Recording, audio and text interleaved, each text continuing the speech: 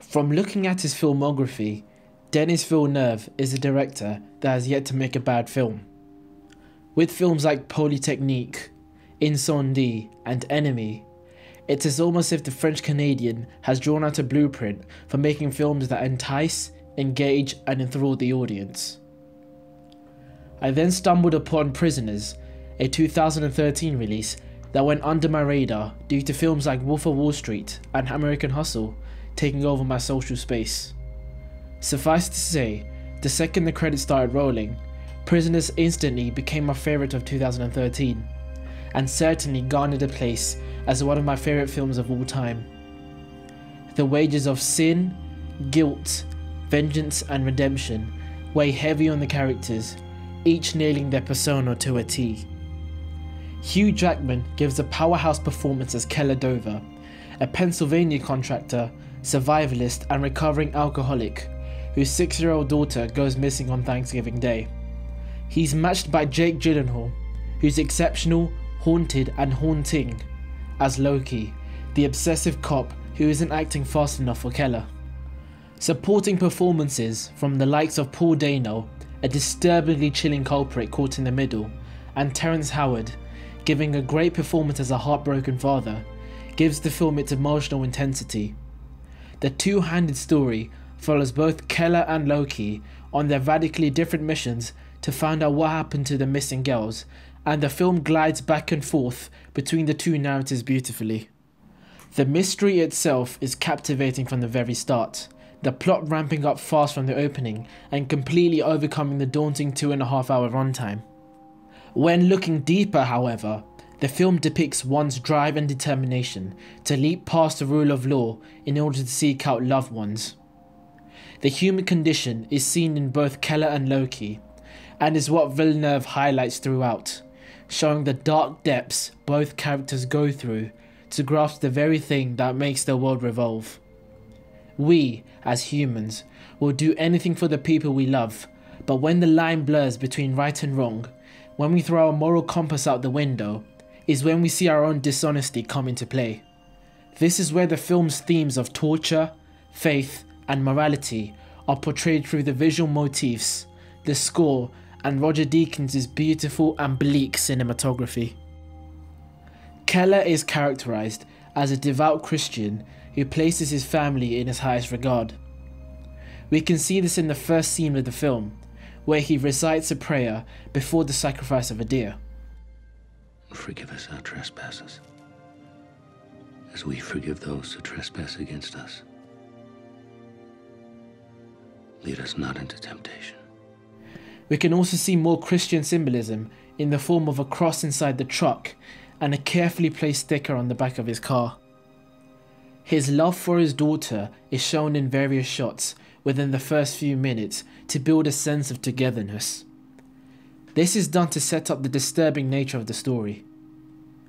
When his daughter disappears, the feeling of closeness is shattered as seen by Keller's progressive rage and confusion to the whereabouts of his daughter. The absence of responsibility becomes a reality for both Grace and Keller.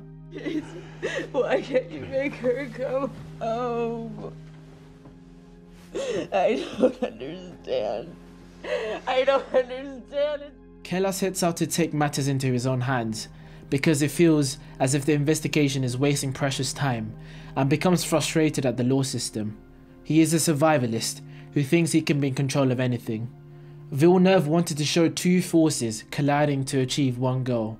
Loki represents law and order in society, while Keller embodies the outlaw who has a problem with the establishment. Keller does not think highly of Loki, always looking down on him as he thinks he is incompetent and ignorant. He then later comes to his level as the case progresses, and then at the end, Keller is literally below Loki, needing him to lift Keller from the darkness into the light. On the first day of meeting Alex, the cross in the car is tilted sideways, showing that his faith is beginning to dissolve. In comparison to a similar shot with his son, the cross is on full display, showing Keller's stronger faith. The hamster scene at the start of the film is white, but as Keller delves into his immoral actions, The hamster later becomes darker in colour. This shows the transformation from a holy man to a sinner. Jackman's acting is deeply harrowing and heartbreaking, while portraying depth and range in his emotions. It is also noticeable that when Keller gets angry, Franklin succumbs to his rage. Hugh Jackman does steal the hammer scene in an insane fit of rage, but focus on Franklin in the background. Tell me. Tell me! Tell me! Tell me! Tell me! Where's my daughter? Where's my daughter? He stares into Jackman's eyes, emanating his hopelessness. A man who knows no answers but to follow a man breaking the law. The dream sequence Keller has foreshadows the eventual rescue of his daughter. The whole represents the final testing of his faith. Holly Jones's final intent was to kill the girls, so Keller is now in his darkest mental prison. He is helpless, lost, and in pain, and is facing his own death. After he finds the whistle, he feels the same closeness to his daughter before she was taken, and his faith in humanity is restored, leading him to be saved by Loki. This scene is shot in pure darkness, illuminated by a timid light showing how minute his hope and faith has been. Roger Deakins creates this aura of redemption by creating a private space in the darkness to allow Keller to connect with his thoughts and prayers. Almighty God, protect my girl. Jake Gyllenhaal's intricate performance is the other half of the film.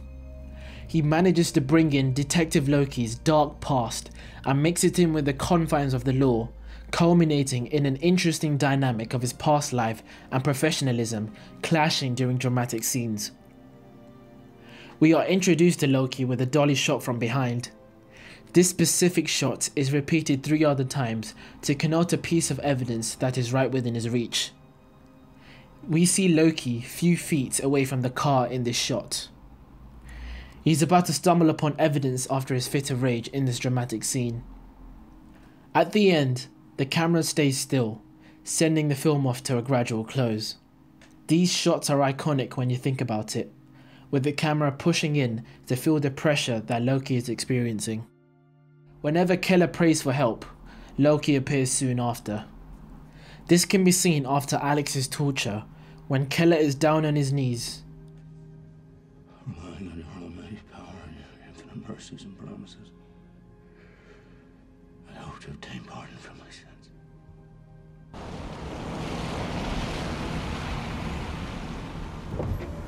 The juxtaposition between the shots feels as if God has sent Loki in the path of Keller. When Keller prays for his daughter in the end, Loki comes to investigate and eventually saves her. We can see how, at the start of the investigation, he only cares about the logistics instead of the family. Oh, yeah, sorry. Yes, we appreciate your cooperation. With Keller's inner torment and anguish, Loki becomes personally involved in the case, as he even takes note of Keller's phrase. What's up with all the survivor gear in there? Pray for the best, prepare for the worst.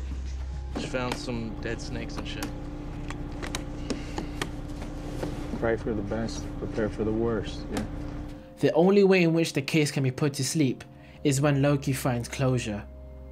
His drive and unique ability to solve any case is illustrated in his meeting with Keller's daughter. He is not satisfied. He wants to find the final piece of the puzzle. Loki has various tattoos, which shows us that his mysterious past is a notable facet of his character. The tattoo on his neck is an 8-pointed star, which symbolizes chaos. In Christianity, the star is representative of baptism and cleansing, which can indicate the spiritual rebirth Loki must have had before becoming a law-abiding detective. This is commonly linked to the story of Noah saving 7 people on his ark. A verse from the Genesis states, "In the self-same day entered Noah, and Shem, and Ham, and Japheth, the son of Noah, and Noah's wife, and the 3 wives of his sons with them into the ark. Like Noah, Loki is faced with saving and repairing the lives of 7 people affected by the same event: Franklin, Nancy, Joy, Keller, Grace, Anna, and Alex. Craig Wright, a professor at Yale University, wrote a book titled The Maze and the Warrior. He states that a savior figure typically led the way along this harrowing spiritual path. This figure is Detective Loki, but since Keller isn't on a straight path to salvation, neither is Loki guiding him. Keller's moral compass knows no balance, meaning that Loki becomes the figure that saves him. Loki needs Keller to be his 8th person, so that his ark can set sail.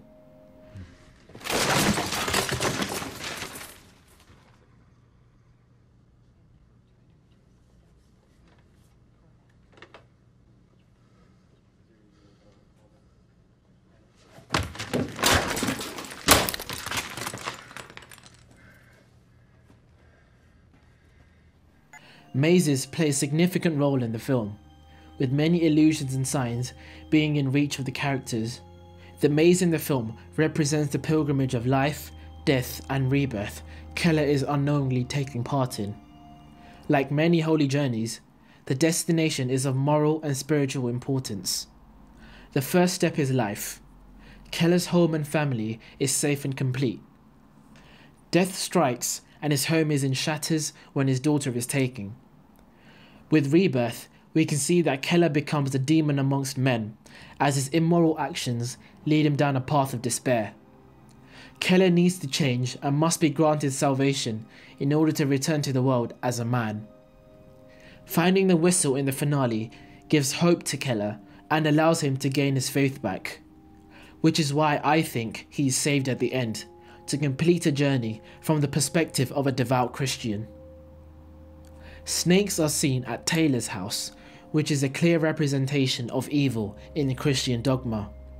We are told that the father of one suspect kept snakes, the same person who had abducted 16 children. He locked the snakes away in caskets, creating a kind of Pandora's box of snakes and evil in an attempt to lock away the evils of his past. Loki, of course, opens the box and lets the snakes free.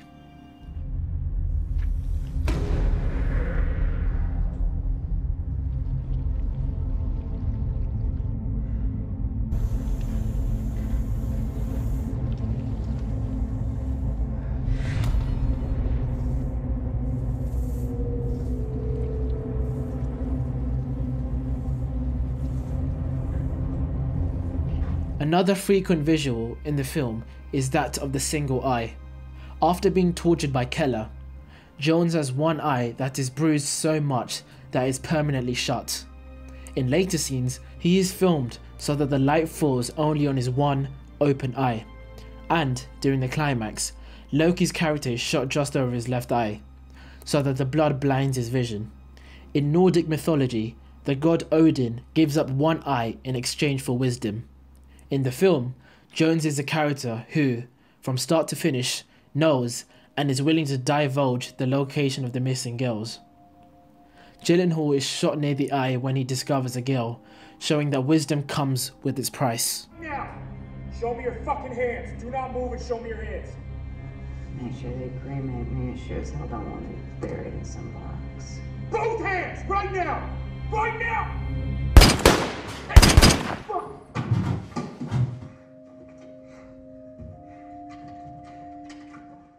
The reason Prisoners ranks so high up on my list of favourite films is partly because of its cinematography. Roger Deakins is a master of light and shadow, and the way he conveys the atmosphere of rural Pennsylvania makes the audience feel the coldness, misery, and passion of the characters.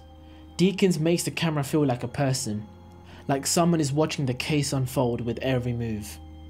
He positions objects in the foreground to create the sense of realism, to make the audience peer into the lives of the characters. There are scenes which are shot from a distance, through glass, to reinforce the idea of separation between characters. Roger Deakins teaches us that cinematography isn't necessarily about the placement of the camera to get the best possible angle, but it's about enhancing the story and finding the way to make a moment or an emotion more beautiful, more intense, and more powerful. The contrast between beautiful aesthetic and the dark, gritty story is absolutely stunning. It is easily one of the most visually pleasing films I've ever seen. Oh shit!